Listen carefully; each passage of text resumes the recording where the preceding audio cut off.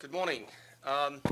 So for our early morning panel today, we're going to talk about quite a different topic than some of the topics yesterday. We're going to talk about space culture, cultural, legal, and ethical issues. And I have up here a very diverse panel of people that are going to help us to address this topic from multiple perspectives. So I'm Roger Malina. I'm going to try and chair the proceedings and control my colleagues. My background is as an astrophysicist and a space scientist. I've spent my scientific career building instruments that have been launched into space to observe the sky for astronomical purposes. But I recently joined the faculty here at UT Dallas. I'm the chair of Arts and Technology, but I also have an appointment in the Department of Physics. And so for many, many years, as you'll find out from my presentation, I've been very interested in the cultural implications of the work I do as a scientist and how that is embedded in societal issues in general. The second speaker, Annick Bureaud, is a colleague of mine from Paris.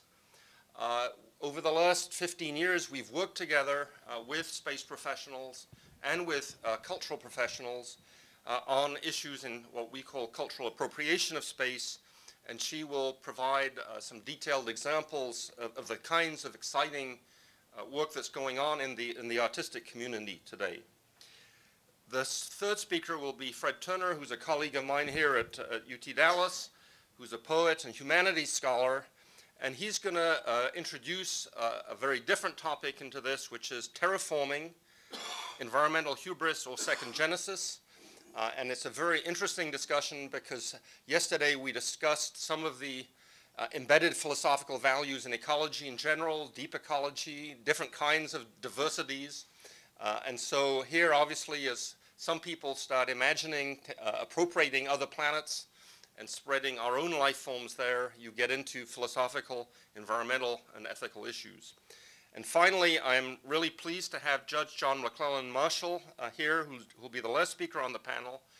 I know him because he and I were both elected to the International Academy of Astronautics. He's a sitting Texas judge, and you might ask, what the hell is he doing in the Academy of Astronautics? And he will tell you. And he will talk about cyber ethics in the 21st century, the reign of the machines. So we're really going to address this general topic area in very diverse fashions, and I hope in the discussion period we can unpack some of those issues. I was able to sit in yesterday to some of the discussion in the panels, and I kind of latched on to this issue of epistemic values and non-epistemic values. And so I guess for me a cultural value is non-epistemic. What it does is somehow capture how people in a society imagine their possible futures and what possible futures are desirable. And so I would certainly situate cultural values in the non-epistemic domain. And so the question that I want to ask this morning is whether humans have become a space culture. And I think you can discuss this from a number of angles.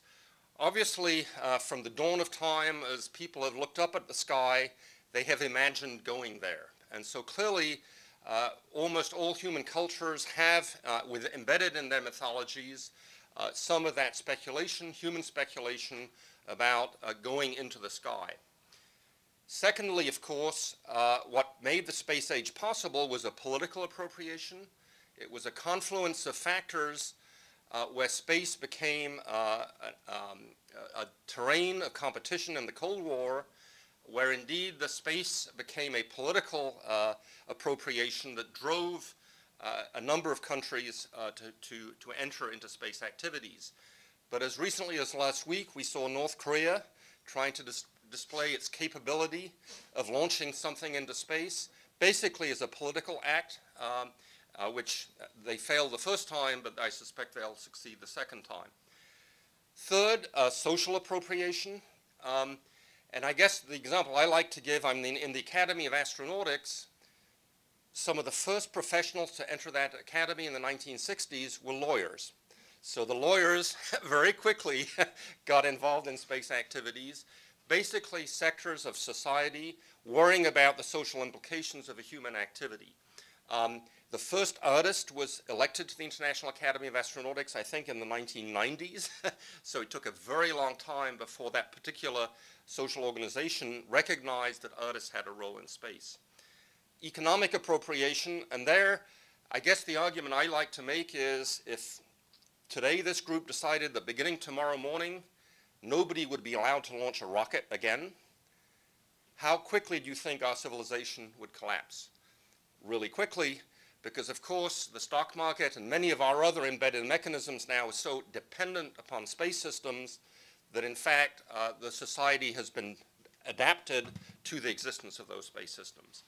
And finally, the cultural appropriation that Annick will talk about, which is something which has not yet been carried out, but maybe with space tourism we see the first hints of a true cultural appropriation.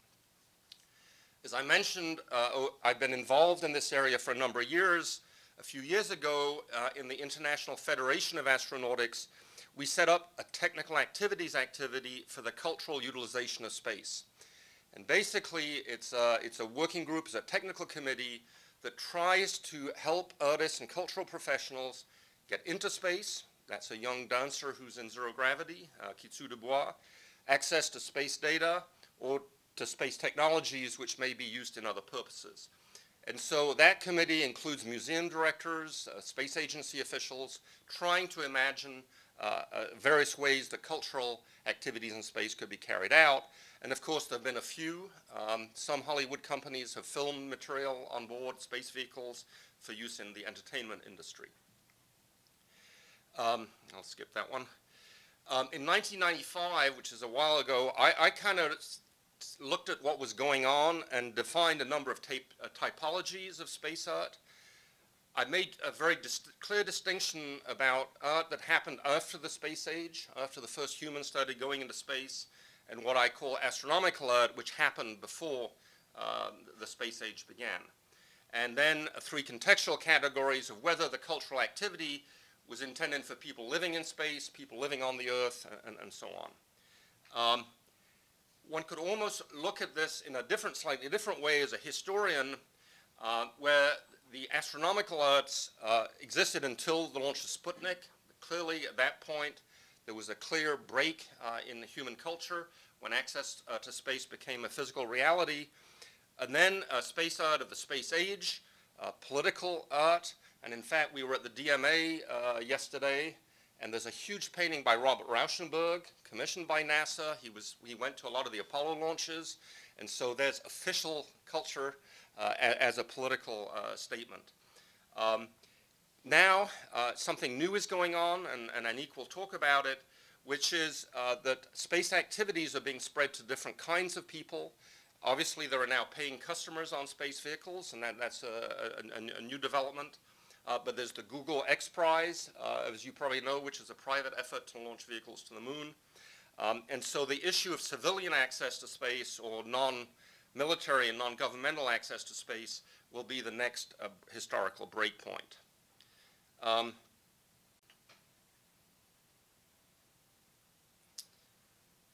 So just a couple of other words on space art as space culture. As I said earlier, from my point of view, space culture begins at the point when a society has embedded within its way of functioning space activities. And so that's a very recent development. And so in the same sense that we now talk about people who are born digital in the digital age, there are people who are born in the space age. And indeed, it's quite interesting when you look at the work of young artists who are 18 years old. The space age is a historical artifact that's part of their general cultural mythologies. They're born as in the space culture, and they have a very different attitude than we do who lived through that period. One of the points that I also like to make is how the political vision has been evolving. Recently, I was at a head of meetings of space agencies, and the head of the Indian Space Agency gave his elevator speech about why to go into space, and it was all about living on the Earth in harmony and how space could be used to bring the Earth into equilibrium. Nothing about the myth of the frontier, the American myth of the frontier, a very different conceptual mythology that the Indian Space Agency was articulating of why India should invest in space activities, all about managing the Earth as a system and in equilibrium. Very interesting evolution. As I mentioned, there are now private space activities. On the right is one of the competitors for the Google X Prize to send a private vehicle to the moon. On the left is an example of probably some of the best examples of space art today, which actually are hosted by the Japanese Space Agency. They have a very active program with architecture, art, and design schools in Japan. They regularly create cultural artifacts in space on the Japanese module of the space station. And so indeed, they have taken a very cultural attitude about involving artists in their space activities. Finally, just to conclude, I want to talk about a development which it seems to me reflects some of the embedding that I'm talking about. Remote sensing, as you know, is observing the Earth from satellites, using it for economic purposes, for disaster management, and so on. Recently, there was a conference in Hawaii on community remote sensing, and that was basically about how individual people could start doing their own observation of the Earth. And it's sort of an interesting development because it combines social networking, crowdsourcing, citizen science, and it's really a real cultural appropriation of these technologies in a way that's quite surprising. One example of that movement is from a young artist at the MIT Media Lab, Jeff Warren, who during the oil spill, the BP oil spill was it, in the Gulf, actually went down there very quickly to the Gulf with webcams on kites and high altitude balloons and just basically documenting the pollution on the coast. He actually has better data than BP has on some of the polluted areas and so on. And so it was really a citizen action using, in that case, an artistic tool. Another example of that is last year I was on the jury for the Buckminster Fuller Challenge, and we gave one of our awards to the Congo Participatory Mapping Project, a group in the Congo who are fighting the logging companies who claim they're not logging a lot of the areas that they are logging. They use GPS, cell phones, and upload all their stuff onto a shared map to document how the logging companies are currently destroying hundreds and thousands of kilometers of the tropical forest in the Congo. Now, those people probably have no idea of how space activities are necessary to their political movement. It's just part of the way they do things. They have cell phones, GPS, and a shared website, and that data is all flowing around between satellites before it lands in that project. Very interesting example of how something is so culturally appropriated that it's just become part of the way of doing things. Another example of that I'd like to give, which is not space related, some of you may have downloaded the free application for your cell phone that converts your phone into a Geiger counter. You just block the camera and then let it detect the background radiation that your CCD is detecting, and you can measure the local radioactivity.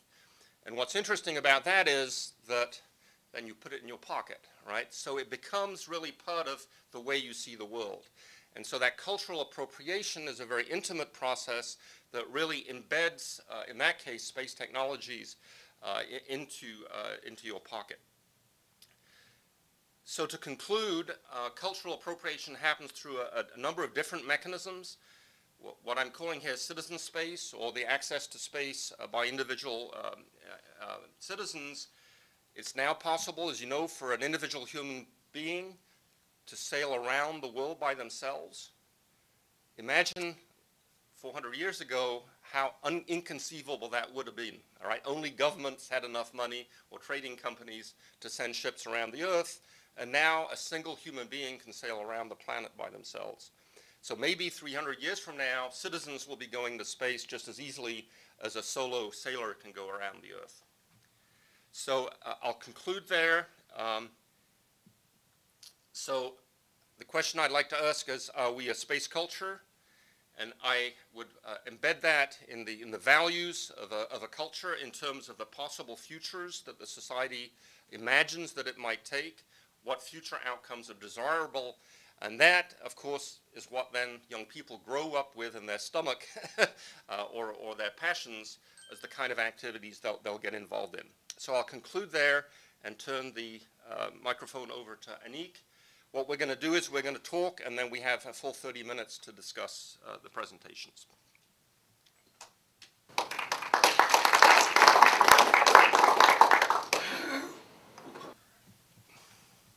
C'est ta première? Non. Vous montez plus haut. Non. Don't do that. Voilà. Good morning. I'm really happy and honored to be part of your symposium today.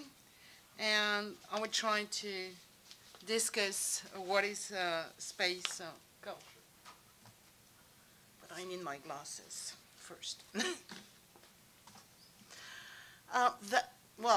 We are in a value and ethic center and symposium, and it's for me pretty obvious that values and culture are tied together, and that values, pardon me, are elements of building blocks, I would say, of what a culture is.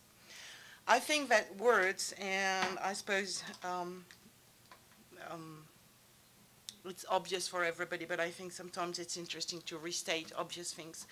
That the words we use and the way we name things are not neutral, and we need to define precisely what we're talking about.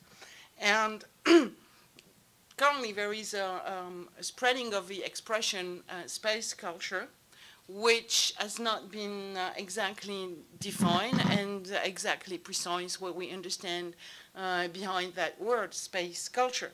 So in this presentation, what I would like to do is to make an attempt to sketch what could be or what would be the contour of a space culture. And just in 20 minutes going to be only some ideas or snapshots. So, what is space culture? Is it culture in space? Is it space in culture? Or is it something that I would like at the end of this presentation to talk about, a new trend that I think is emerging and what I find very interesting, and it's where culture and space are blending together in a new way, and that I call the space remix. And I hope I will have time to explain. So, culture is in space. The world culture, like the world values and what they mean, are ethnographic and anthropological world. And as you know, on Earth we have many cultures.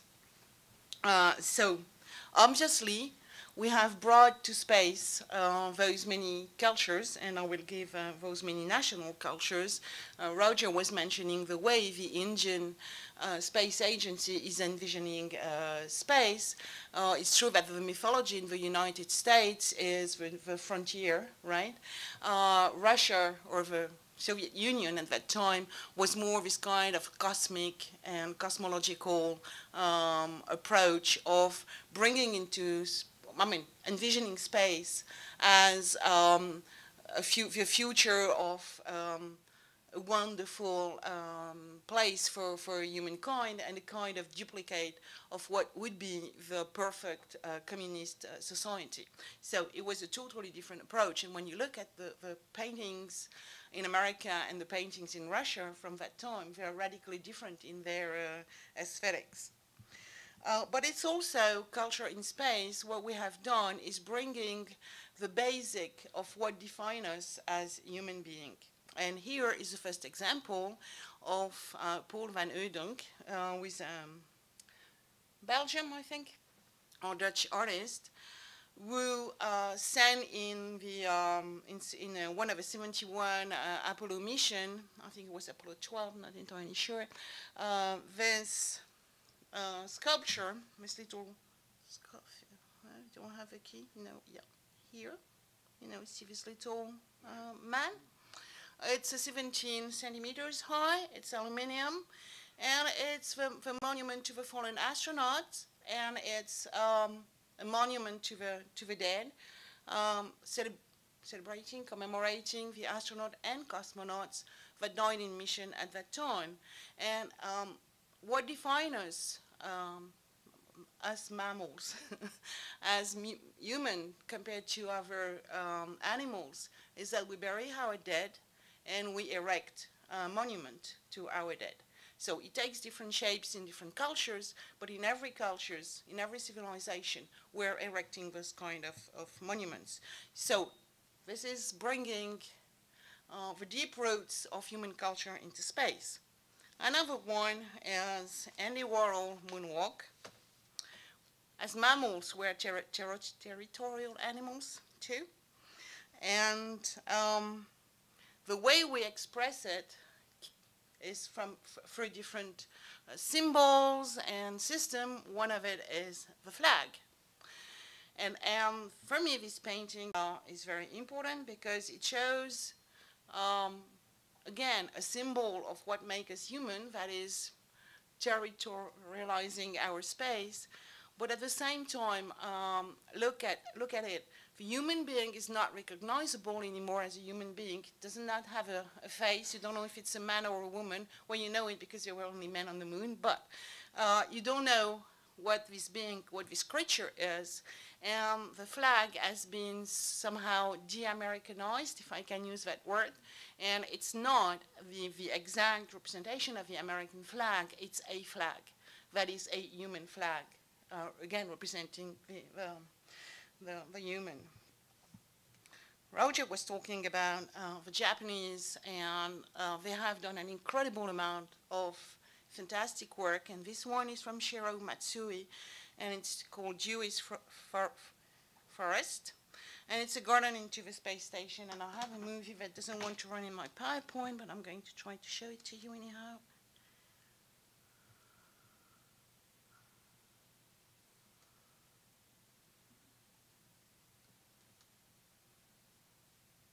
There is no sound.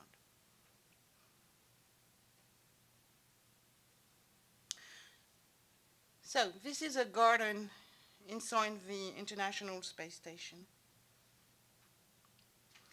And as you know, gardens are very important into the Japanese culture. But gardens are also very important into human civilization. Basically, every human civilization has built a model of a garden which is different from one country or one civilization to another.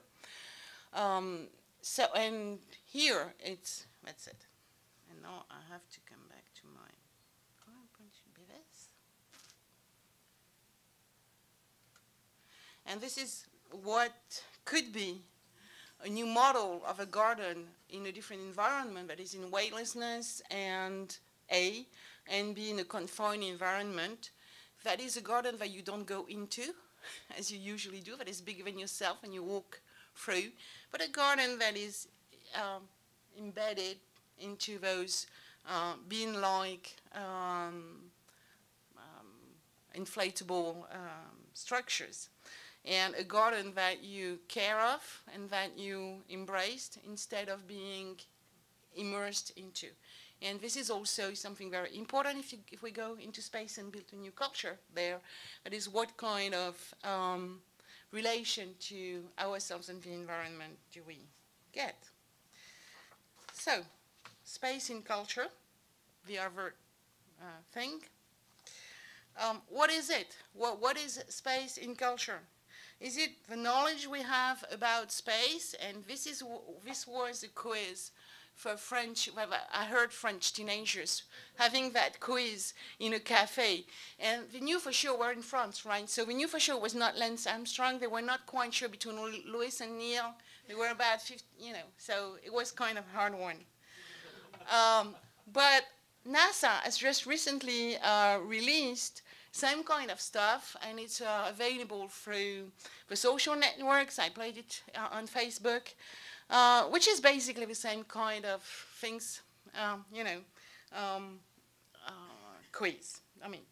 Or is space in culture, how space activities have impacted everyday life outside their own domain. And this is, for instance, a project made by the cultural department of a French space agency, where they are asking the public in France to take pictures and send them to populate a database of how space is present into their everyday life. And this one is very interesting. The bottom one is a swimming pool. This is the swimming pool in daytime, swimming pool in nighttime, that was built in the 70s and spread all over France. And actually, it's a good memory for me. It was my first student job.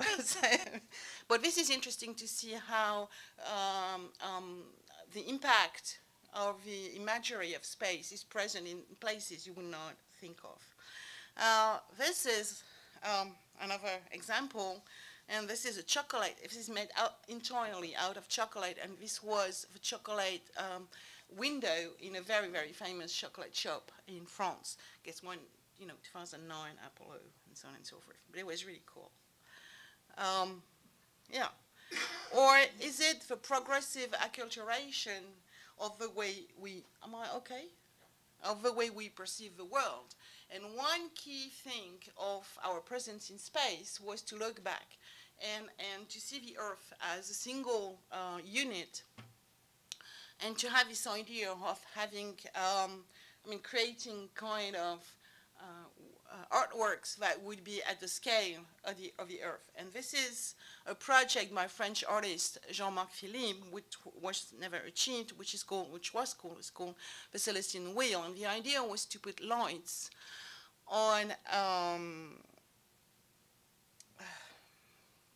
geostationary satellite, and for special events, let's say switching to year 2000 or having, some kind of big celebration, we would lit from Earth all the lights on the satellites and create this celestial wheel. And this is something that can have been thought of only because we have been into space and we had this vision of the entire globe.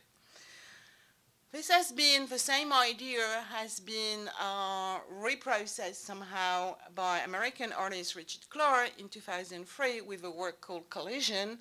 And you may, in a totally different approach, less utopian and very concrete, which is the orbital debris that are currently orbiting the Earth and threatening not only the ISS, but all our other satellite of any kind. And more recently even, restage in a third approach by Dutch artist Sander van Hoof, who did an augmented reality piece. So basically you download an app from on your cell phone, and this is virtual sculpture. So these are those little cubes that are virtually and conceptually all around the Earth, and when you look at them and you can change the color, and you have this virtual sculpture which is above your sky wherever you go, so which is superimposing to the actual landscape you're in.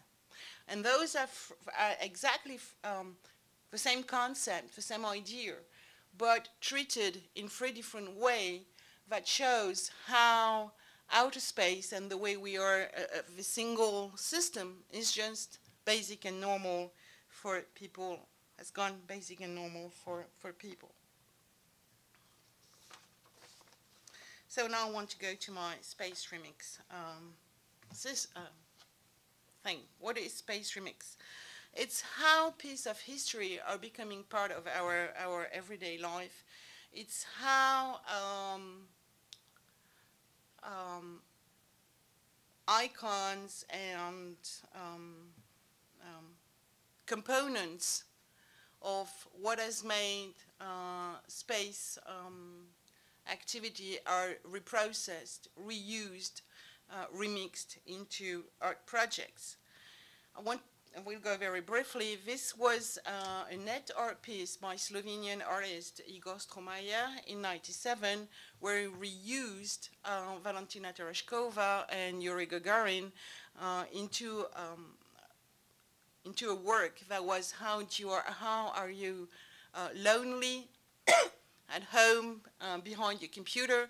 You are connected, you are on many networks, but you're just alone in front of your computer. And it was this kind of relationship, how you're alone behind your computer, how those two people were alone into their capsule. Yuri Gagarin was, of course, a hero of the Soviet Union, but he has become a hero of humankind. And Yuri's Night actually was a project that started in the United States of America and not in Russia, would you believe? And it has become a world, the World Party of the 12th of April was 2 days ago, where people are doing stuff in their local area. And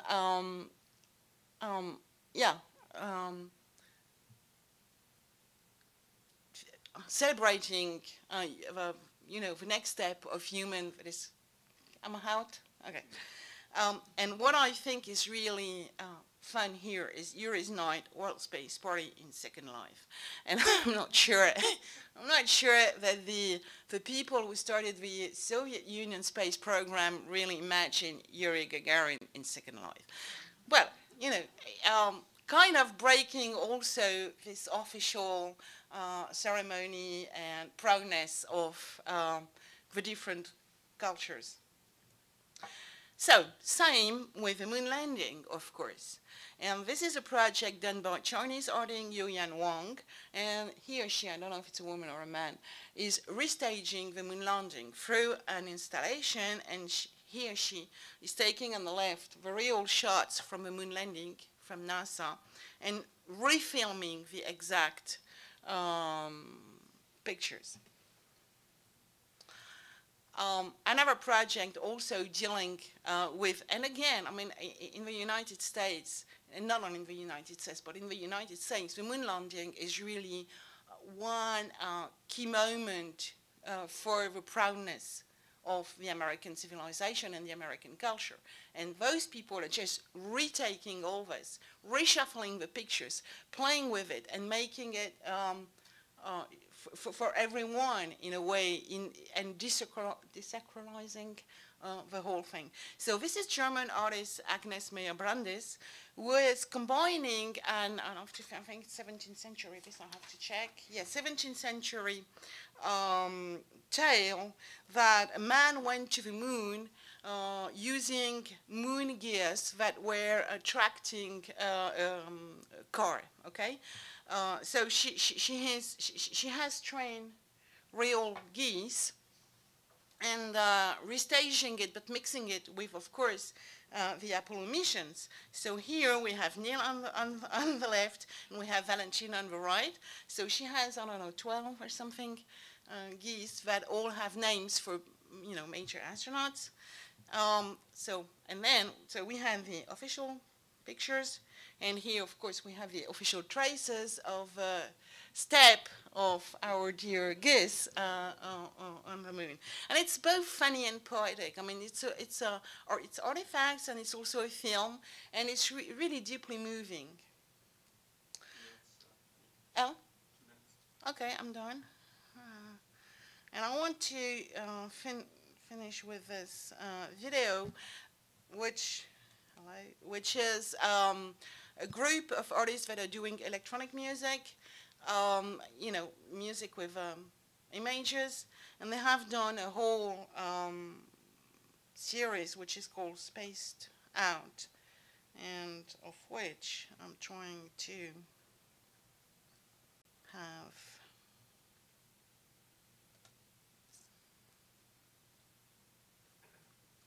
an excerpt. I'm trying. So they're basically using NASA footage that is available for free on the internet, remixing it on electro music. Well, it might not be a tape, it's kind of, but, and they have a whole,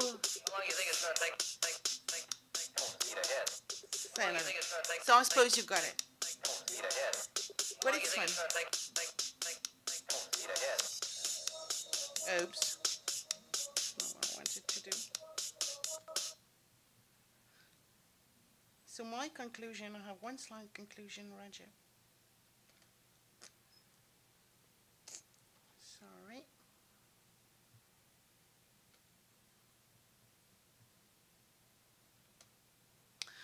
Is the space business, I would say, the space agencies and science in general are very much interested in how, well, one of their issues and one of their questions is how do we reach the general audience? How we bring all those questions of values and ethics and what we should do, what we shouldn't do, what science is, etc., to the general audience. And their word is to outreach. And I think this is not the word we should use. And they should probably look at what the people out there are really doing with their stuff.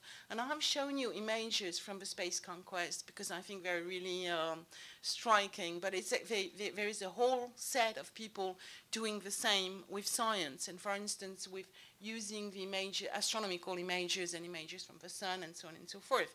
And I think we should drop the outreach and go for enrich and just look at what's out there and bring it and try to find out how we, science can connect by looking at what the teenagers are already doing.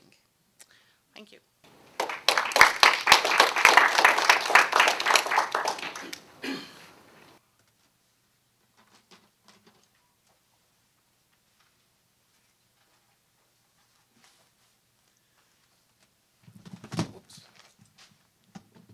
Can I close this?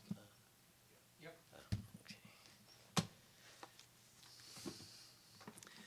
Okay. Thank you, Annick. It's a wonderful, introduction to the things that I want to talk about today. I wear various hats, and one of my hats is as a poet, but another is as a sort of philosopher of science. In the 80s, I wrote an epic poem, Genesis, an epic poem which was about the terraforming of Mars, the transformation of Mars into a habitable planet. And in the poem, which is, it's a family saga, it's also a kind of political conflict, it's about the kind of ethical, philosophical, political, technological problems of taking over another planet and transforming it into something which ends up in the poem being something like an extraordinary garden planet. Speaking about space gardens. Now, in a way, this poem aroused a bit of a firestorm in various circles, including environmental circles, and raised some extremely interesting questions and problems.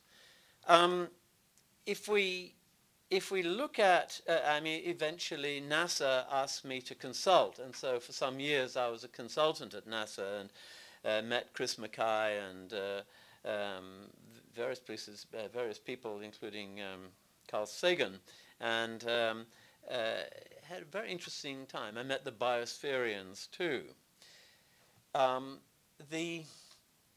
The term space culture is very interesting because if we translate it in terms of the meanings of those words, it comes out as something quite interesting, because space, of course, is something that we talk about instead of there being something there, there's just a space, right?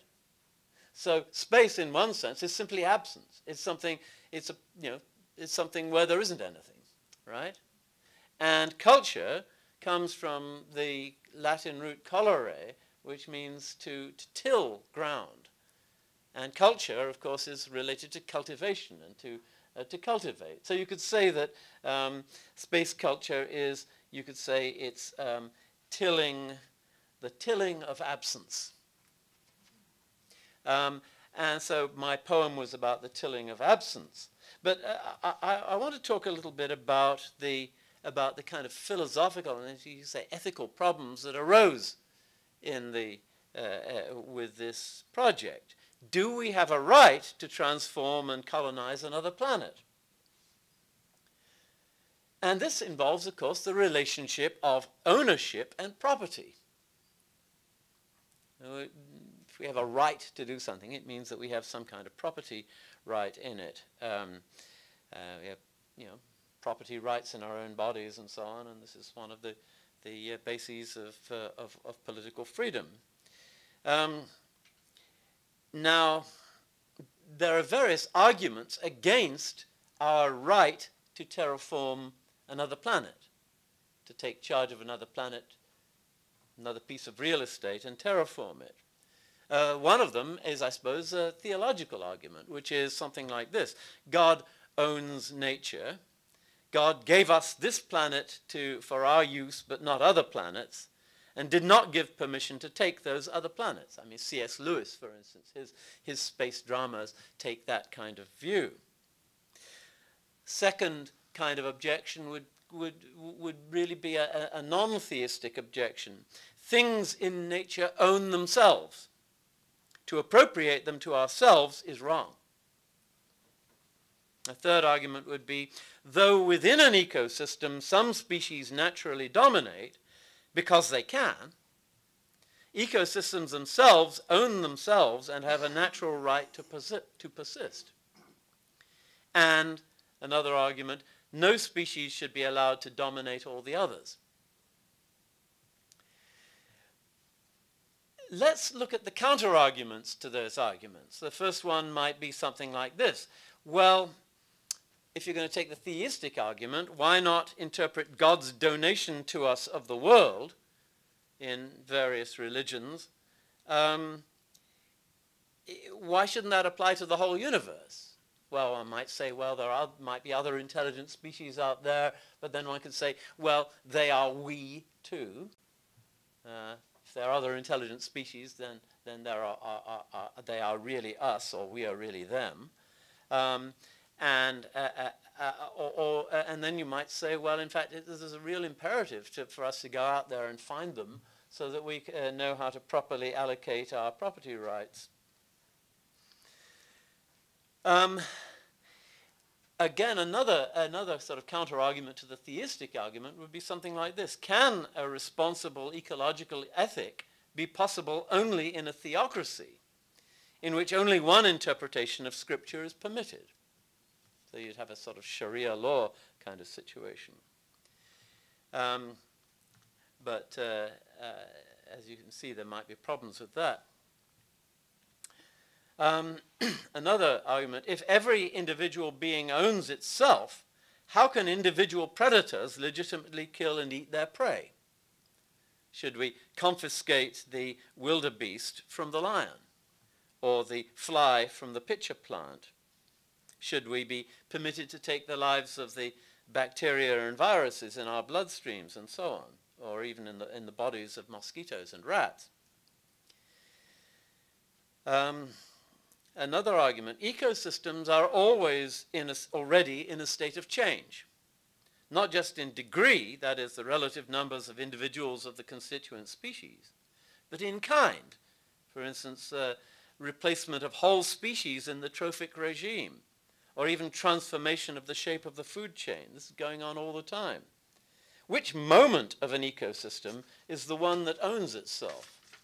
If they all do, then no change in an ecosystem is in and of itself less authentically itself than any other state, including, you might say, changes made by primate species like ourselves. To the response that ecosystems can transform themselves but should not be transformed by another species, a defender of terraforming could reply that the distinction between home species and other species is totally arbitrary. Every species is always already an invasive species. Sexual reproduction is the most radical weapon of invasion. Some are just better at it than others. All biomes are populated with invasive species. Some have been longer in place than others. And finally, if humans are singled out as being essentially other than all others, we must reject evolution and appeal to some version of intelligent design, which takes us back to the whole theocratic kinds of problems. So if terraforming is okay, then what should terraforming be? What is good terraforming? What would good terraforming be like? Now, this is not simply a kind of science fiction question, because we are already in the process of terraforming. We have this planet, we've been terraforming it. We are changing it, and we've changed it quite radically, sometimes intentionally and sometimes unintentionally. For instance, we didn't like the ozone hole that we had, so we eliminated CFCs, and now the ozone hole is closing. But that's just one little tiny example. We are already terraforming anyway. But to return to the question, what's good terraforming, which you could also apply this to, for instance, activities like ecological restoration or reclamation. What is good reclamation? What is good? You could even say, what is good farming? Well, in order to answer the question, we must first, we must answer others. Good for what or for whom? It seems to me that three main stakeholders have a claim. The first two are obvious, or so it would appear: good for human beings and good for the rest of nature. Note, I say the rest of nature. I don't say human beings versus nature, because that gets us into a kind of creationist view. Human beings are somehow injected into nature.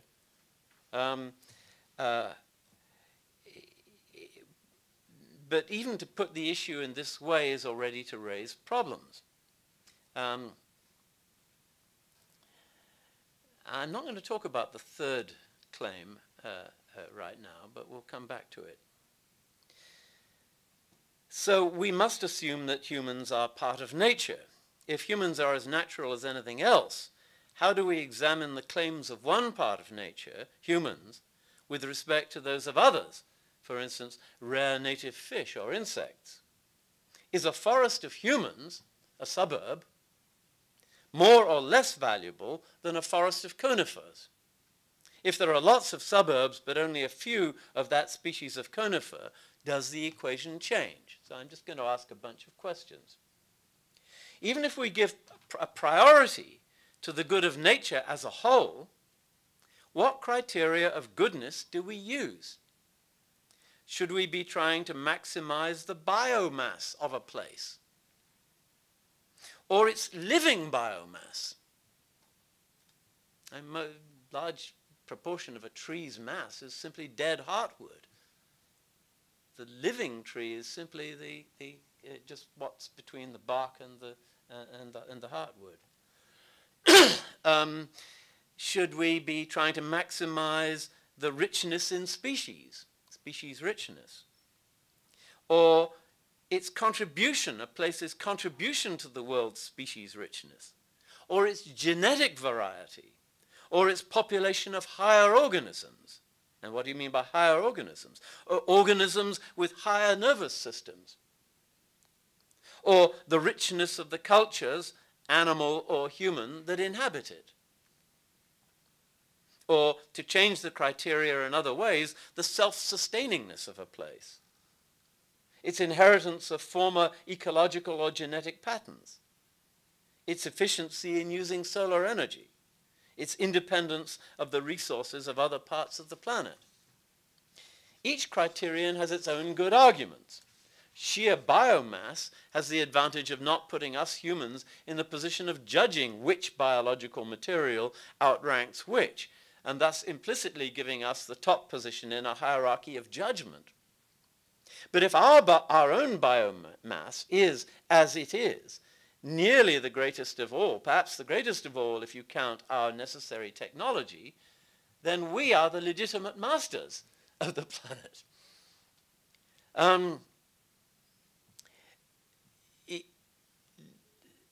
Living biomass biomass avoids the definitional problems involved in the criterion of biomass.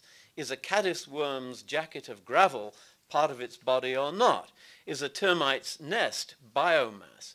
Is dead heartwood biomass? Is my artificial hip joint a biomass? The undigested material in an owl's stomach?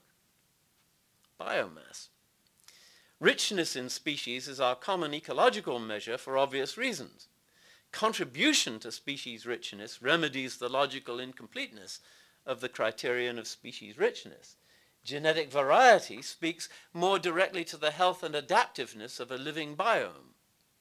Higher organisms not only act as a canary to signal ecological soundness lower down, but also as indexes of several other factors cited as evidence of environmental value. And this criterion avoids the problem of overvaluing, for instance, a landscape consisting only of 1 billion species of moss and lichens with wildly various genetic codes. The formula, organisms with complexly information processing nervous systems, sharpens the vague definition of higher organisms and also implies a criterion of what we might call epistemic value. A landscape looked at by sentient inhabitants may be worth more than a landscape with no observers. In the same spirit, the cultural criterion is sharper still. Social animals that can share their observations may be better observers than solitary ones. So, all of these kinds of questions. Self-sustainingness or sustainability, which is the great word right now, has the advantage of appealing to the sense of peace and balance that we associate with nature. The inheritance of past patterns of life has scientific value. Efficiency at converting solar energy is more easily measurable by physicists and gets us out of the philosophical tangle already implicit in this discussion. And independence has a nice ring of robustness about it. Each priority would yield different policies.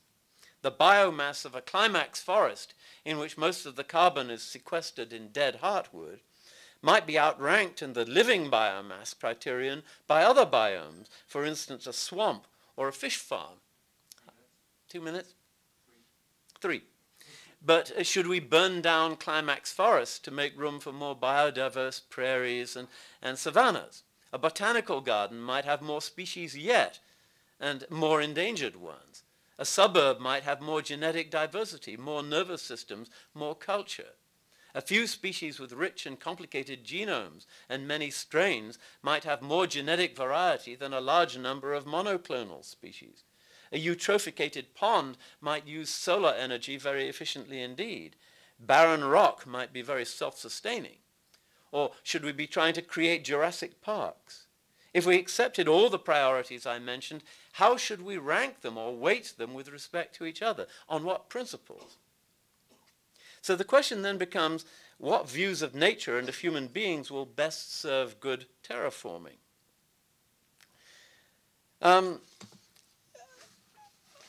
Let me go on. I think I really need to get to my conclusion, or I will take up more time than I should. If we see nature as it is, as essentially dynamic, open-ended, radically evolutionary, irreversible, and humans as part of its process, we may begin to have a basis for evaluating our various priorities and satisfying our various stakeholders. What about that third mysterious stakeholder that stands beside nature and the human part of nature and whose name we were not ready to discover? Let me try to name it now.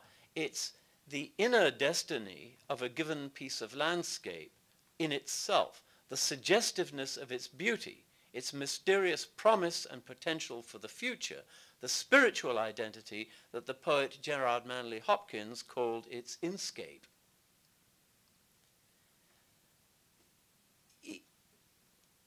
Now, let me try to rephrase what I just said in terms that are not particularly poetic.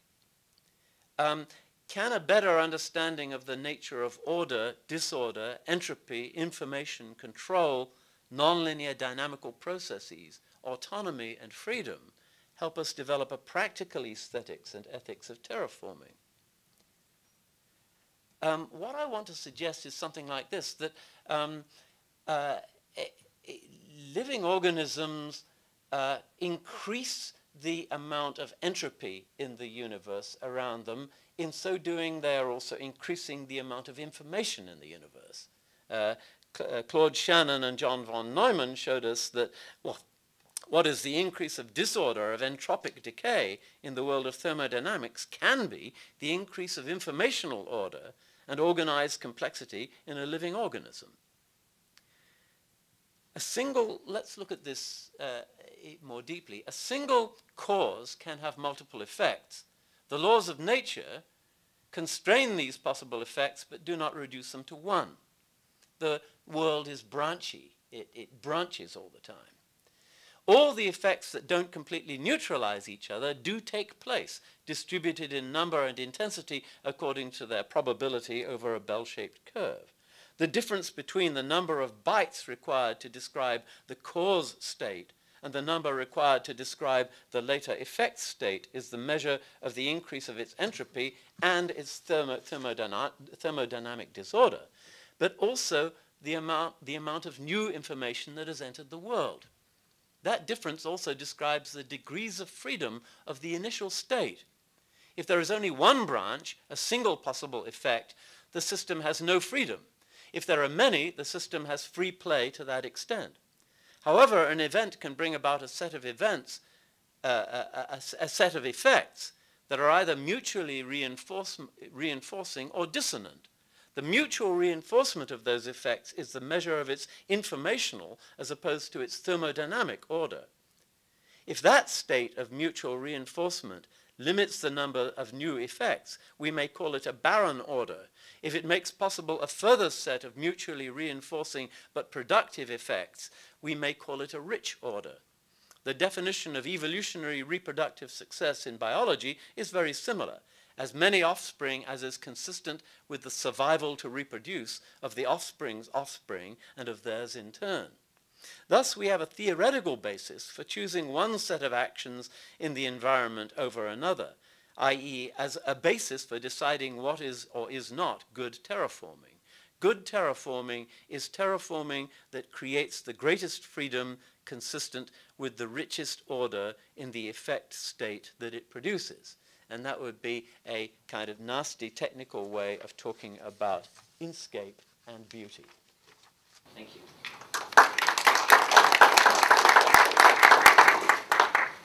Floor's yours, John.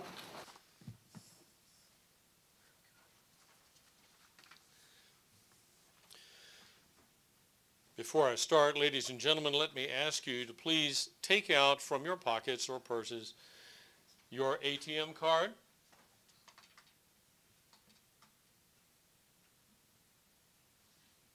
and a pen. Put it in front of you. Trust me, we'll get back to this. Now, the question that Roger posited at the beginning of how in the world does a judge end up here is, first of all, not always have I been a judge.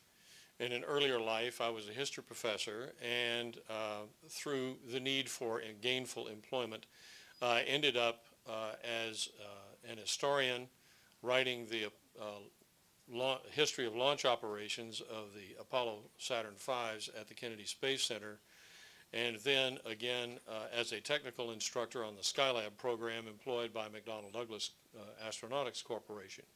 This was in the 1970s, the early 1970s, when my office as a Skylab instructor was actually adjacent to where they were building the Apollo 17. So I'm quite intimately familiar with that technology and what those things mean.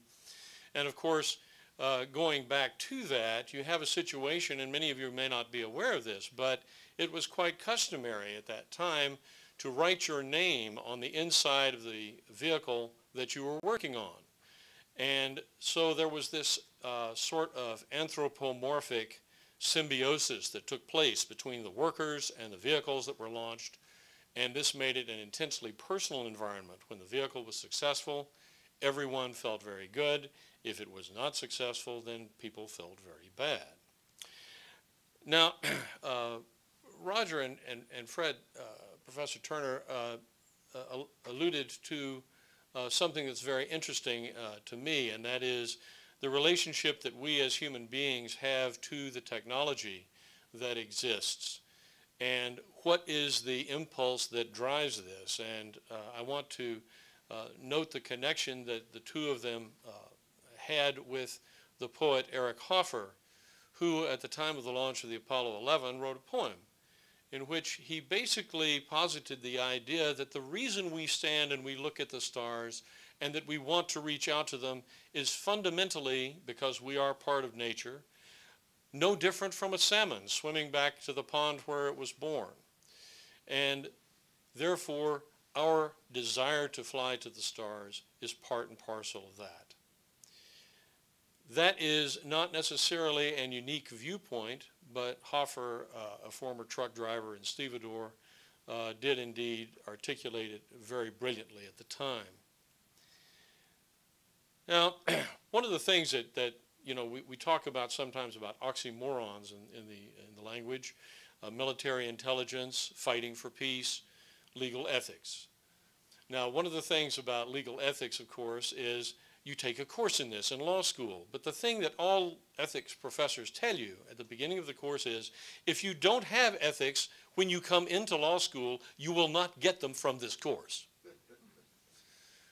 This immediately propels us back approximately 2,500 years to the time of Socrates, who started this entire epistemological world by simply saying, know thyself. That's a great start. Of course, he didn't have computers, all of the various technologies that we have today, so you have to start somewhere. Know thyself. Emerson, of course, said, the unexamined life is not worth living. Well, that's kind of an extension of this into the 19th century. But what I want to suggest to you is that at the time of Socrates, when people had disputes or had ethical problems with each other, these were handled in a one-on-one sort of environment. And in technological terms, and certainly in the terms of the space program, we would call this a man-man interface. And that, for all practical purposes, dominated human relationships up until the latter part of the 18th and early part of the 19th century, when we began to develop machines as extensions of ourselves to perform particular tasks. This began a transition from a man-man interface to a man-machine interface. And the man-machine interface reached its high point, in my opinion, with the space program. Because now you had a man becoming integrated into the machine in a very special way. The Right Stuff illustrates this very, very clearly. When the astronauts are introduced to the German scientists who have prepared what they call the capsule, and they are basically treating the astronauts as non-thinking passengers. And the astronauts say, no, it's not going to be that way. We are going to assert some control over this machine as part of the reentry process or as part of the launch process, whatever. Human beings will remain a part of this project. That was true throughout a large part of the space program, certainly through the Apollo program. When you get to the shuttle program, things change quite dramatically. The shuttle was not necessarily a more complex vehicle. I find it difficult to imagine that the shuttle, the approximate size of a DC-9 airliner, could compete with the Saturn V, which weighed 6.5 million pounds, and that was empty, of course. Then you add the fuel and it becomes 7.5 million pounds. And hundreds of thousands of component parts, 364 feet high, and it flies away. And all you get back is approximately the size of the cubic volume of 3 telephone booths. I've always said, only a society that created the no deposit, no return Coke bottle could have conceived of such a thing. But nonetheless, you still have men in control of the Saturn V and of the command and service module and the lunar landing module and so forth. There is this man-machine interface where man is still the dominant feature. But with the shuttle, you have the addition of computers that control the spacecraft in all of its details, including, in particular, the reentry phase. And if you've seen the movie Space Cowboys, one of my favorites, of course, you have the situation where the pilots actually landed without the aid of the computer in the simulator, and then, of course, in the real mission itself. This is a rare, in fact, almost impossible occurrence because the shuttle was so heavily computerized. During the latter part of the 20th century, you then have this transition, a very slow but very perceptible transition to what you could call a machine-machine interface, where the machines talk to each other and men really sort of react to the machines. Now, this type of situation really comes into focus in the medical community. And as part of my duties as a district judge, one of my responsibilities was that if you were taken to an emergency room, you were not capable of consenting to medical treatment, but it was life or death, the doctors would call me and ask me for an order granting permission for them to go forward and do whatever was necessary to try to save your life.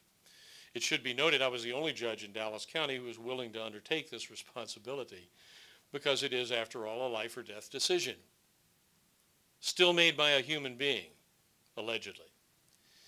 Now, where do I get the information? You're in the emergency room. You're hooked up to all sorts of machines that are measuring what we call your vital signs. The physicians read this and they say, well, I don't know. I'm not sure he's going to make it. But let's call the judge anyway. So they call me,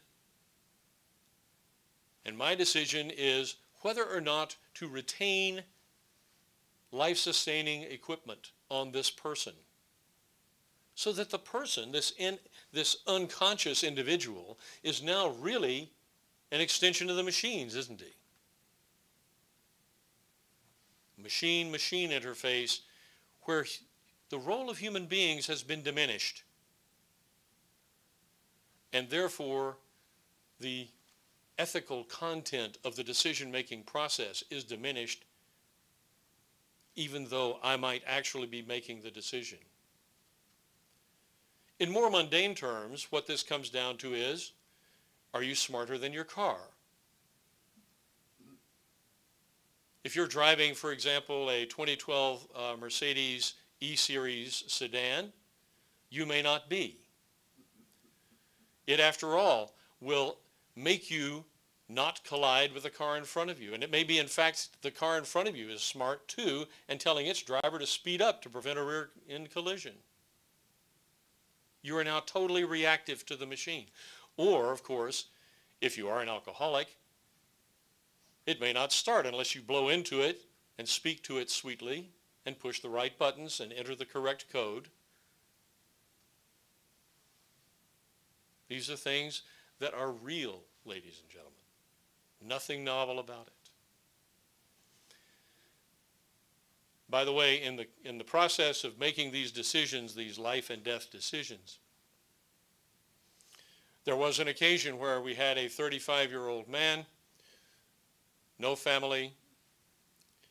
He was unconscious. He was slipping in and out of coma. He had AIDS, kidney failure, and liver failure. They called me and they said, what do we do? And I said, is he in a coma? No. I said, is he comfortable? Well, yes, we're trying to make him comfortable. I said, well, what's the prognosis? Well, based upon all of the test results that we have, the prognosis is not promising. And I said, well, is he going to go into a permanent coma? And they said, we think so. And I said, well, call me back when he does. So they called me back a few hours later while I was having supper with my family, and they said, he's gone into coma, and one of two things is true. Either he will not come out and will die soon, or if he does come out, he will be a tomato. The decision is quite clearly an ethical one. Do I want to make a decision that causes this man to live, or more correctly, to exist as a tomato? And I said, make him comfortable, and let him go. This is a situation in which you find out where you live. This is how you know yourself in the true Socratic fashion. When we look at these machines, though, and what they can do for us, we're also driven to consider what Annick Bureaud says. We don't see things as they are. We see things as we are. And this goes to the question of terraforming, doesn't it? Do we want to make the world over in our image or in its image?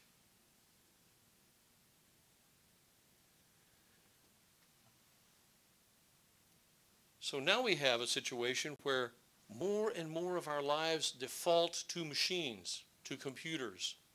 How many of you have had LASIK surgery? Okay. Don't be ashamed. Me too. Now, why do you think I'm holding up my hand? Not just a demonstration here. Yeah, that was done by a computer. The doctor measured your eye with lasers, which evaluated the spherical or not so spherical shape of your eyeball, and then calculated, based upon the program, how much should be shaved off in order to give you nice, clear vision. Then you went into the operating theater, and what happened?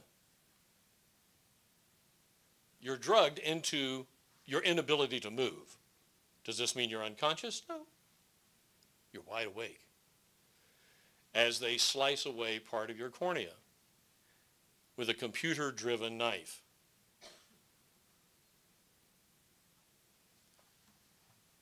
We now have made another transition, haven't we? Further into the machine-man world, where the man is the extension of the machine. Yes, the machine is doing something we want it to do, but we are not in control of it. Last month in the United Kingdom was demonstrated another step in this evolution towards actually what we would call transhumanism. This is the phrase that's coming out now. And this is a man who is an engineer and a physician, and he put a chip in his hand, in his arm, right about here, and connected it to the nerves that cause his hand to open and close. And wirelessly, his brain controls a robotic hand across the room and makes it open and close. Ladies and gentlemen, that's the $6 million man. We can make him better, faster. Maybe look like me instead of Lee Majors. But the point is, not can we, but should we? Now, look at that card you have in front of you. On the back of it is a magnetic strip, and you take that to your ATM and you put it in, and it says, we've given you $200, and it gives you a receipt, and it gives you your card back, but it hasn't given you the money. The bank now sues you for the money. This is a real case, by the way. I presided over this case. The bank presents a computer printout from the machine that did not give you the money. And you stand there and say, but judge, the machine didn't give me the money. The bank says, but judge, we've got a computer printout here. Who's the witness? Who's the witness? The machine. The machine that just ripped you is now testifying against you, and you cannot cross-examine it. And yet, ladies and gentlemen, that card electronically completes the machine so that it can do its task. You electronically join the machine. That's what's going on. So what is the difference between the card and the pen?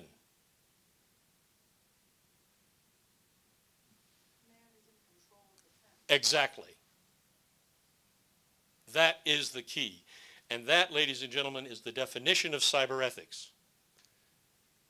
Cyber ethics is definable as the tension between fundamental and traditional concepts of right, wrong, good, and evil, and the ability of technology to diminish them either actually or apparently in the human condition.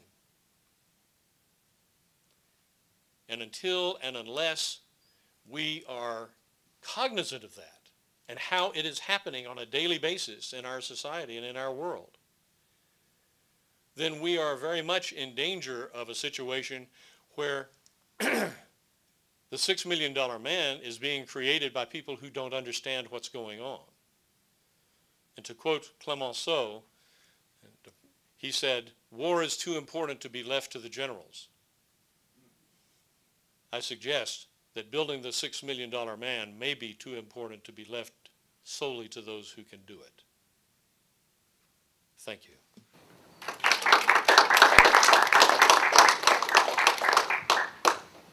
Thank you to the speakers for respecting the time. So we have time for vigorous debate and questions. Maybe we should terraform Dallas as a start.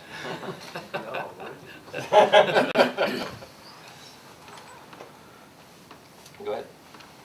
Well, I know we talk about space culture, but you know, it would seem to me, and I just sort of throw this out for anyone to respond to, that the degree of penetration of this space culture in the U.S., and I think it's probably fair to say the other developed countries, is really very, very superficial. That, you know, if you look, for example, and I'm just, as a very practical matter, if you look at polling, for example, the concern about space activities, space travel, the commercialization of space, it simply, you know, it just really doesn't register that much with the public. Polling would suggest that there's very little support, for example, to, you know, returning to the moon, virtually no support for interplanetary travel to Mars over the next 3 or 4 decades. And that's in spite of the fact that, you know, over the last 30 or 40 years, within the popular culture, you have, you know, these television shows like Star Trek. You know, there's a certain very superficial presence, but it doesn't really seem to have translated into anything substantially more profound, at least at the mass level. So I'm just wondering if anyone could address that. Well, it really depends what you call space culture. What you define as space culture is what the engineers or scientists care about. But if you consider everybody's watching weather forecast on TV, okay? Weather forecast on TV is just based on space pictures, okay, and on satellites. And it's absolutely normal for all of you, for every single person in the United States and in developed country to have a huge man or woman bubbling about a small Earth saying it's going to rain in Dallas tomorrow, okay? This is space culture.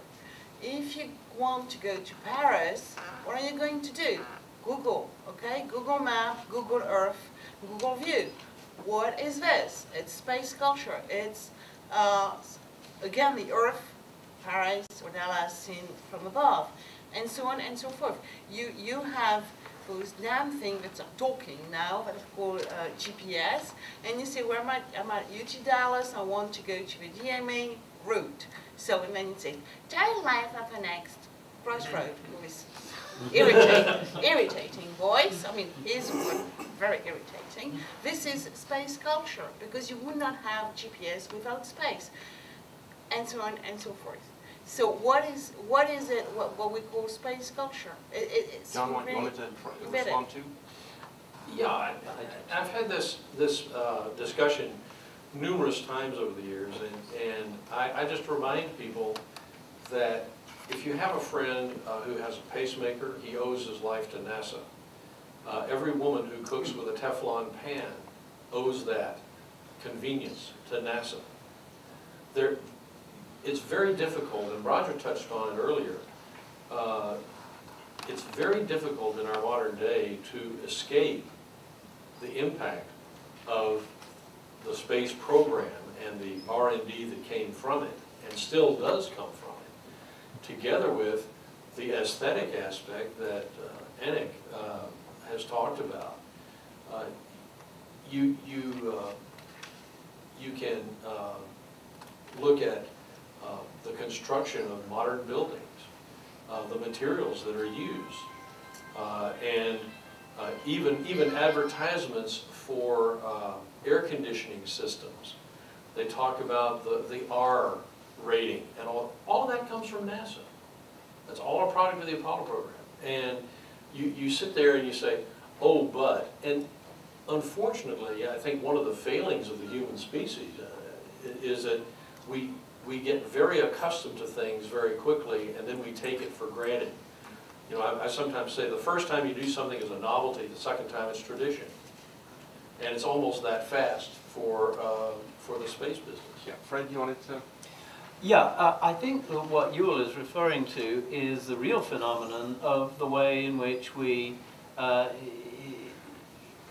you know, how can I put it? You know, to put it in the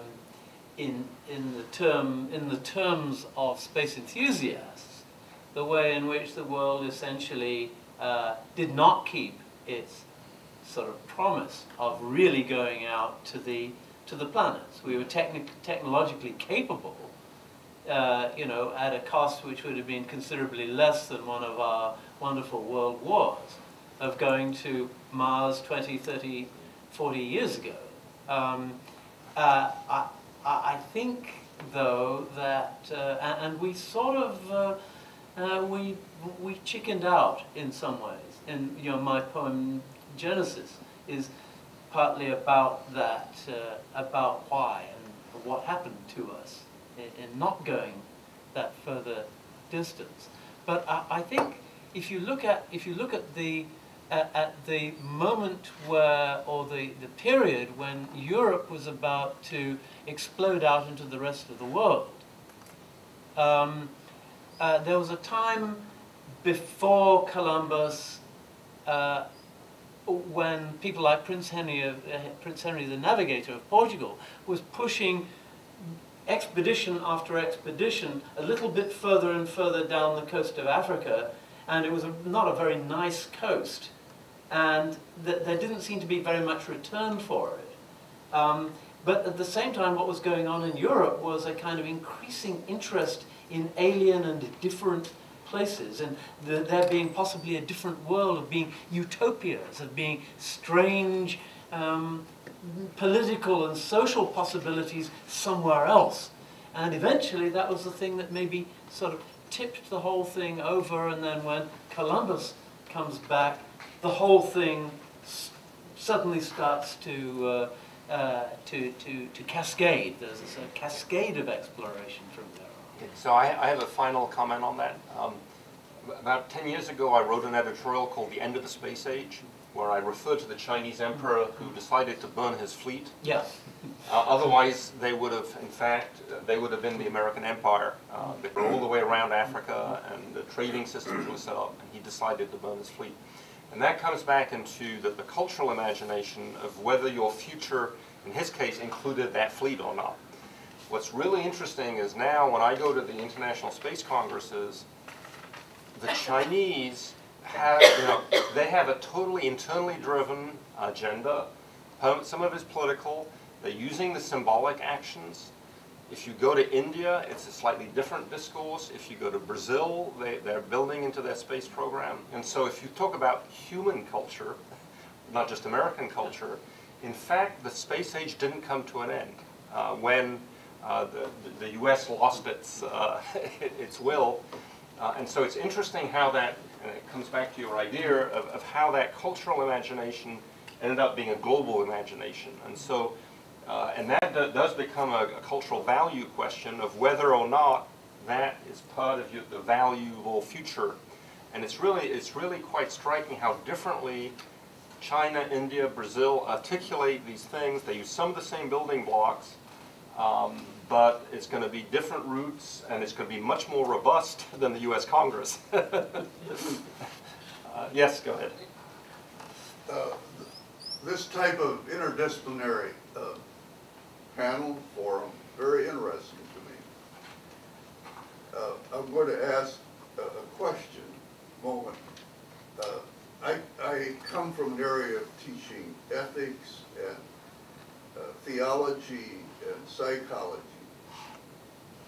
And we're having symposia here in Dallas, quite widespread.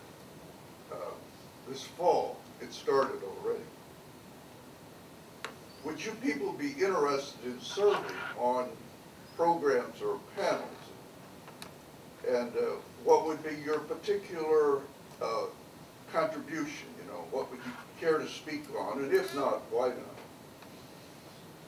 I think the answer to the first part of your question is obviously yes, or we wouldn't be here at all. Yes. Okay, I'll give you one. Does a city like Dallas make sense? Does what? A city like Dallas make sense? Does the city of Dallas make sense? Looking 300 years into the future, does it make sense to put a major human population in a location like Dallas, where the water is not going to be adequate, the climate is changing rapidly enough, the agriculture is no longer sustainable, the oil economy is shifting to such extent that the city, when oil is $30 a gallon or $80 a gallon, which will come, does a city like Dallas make sense? It never did. It was an accident. So, you know, Yes. no, I mean, no, I just came here 3 months ago, and you were talking about legal ethics. So civic planning in Dallas is an oxymoron, right? So there's a really interesting problem. If you'd be willing, you would under, you know, a rubric Now, like you know, other sustainability. cities have different challenges. I lived in San Francisco, and does a city like San Francisco make sense on the major earthquake fault of the Pacific, right? So each one of these places has its own internal challenges. Yeah.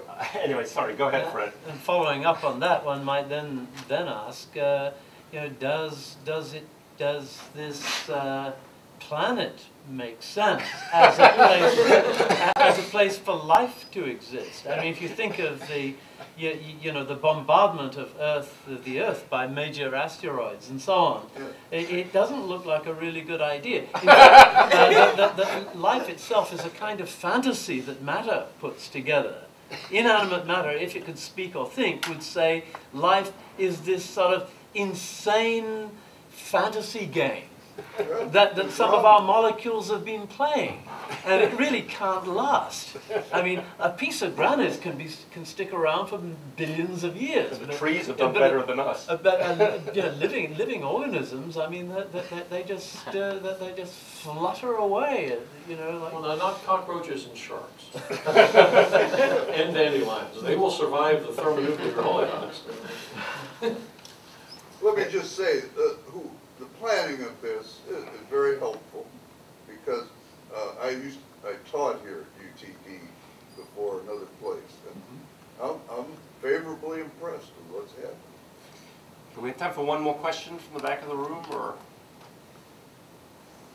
The judge is still making life or death decisions, so drive safely when you go home. Actually, are you still taking those phone calls? Thankfully, no. After I took senior status, they relieved me of that duty.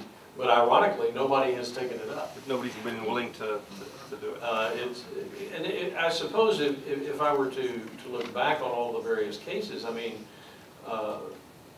the simple legal reality is that what I was doing was completely violative of these people's constitutional rights to make these decisions. And those came to a head with cases where an infant born to a family of Jehovah's Witnesses needed a blood transfusion. And I ordered the blood transfusion in complete violation of their religious beliefs and that sort of thing. And people used to be very critical of the fact that I did those types of things, made those types of decisions. And they said, you know, you realize that because you're violating the Constitution, that somebody one of these days is going to sue you for it. And I said, yeah, that's certainly a possibility in our modern litigious society. I said, but I'm not even going to hire a lawyer for that. If I'm sued, I'll walk up in front of the jury and say, yes, ladies and gentlemen, I violated his constitutional rights. I ordered the doctors to save his life, and that's how he's here to sue me today. And if I did something that you object to, well, then go ahead. I don't think I'd have too much of a problem. You don't sound like a Texas judge to me, John. Actually, my Democrat friends accuse me of being a crypto-Democrat. Okay, I think we're out of time, right, Magda? So, coffee break.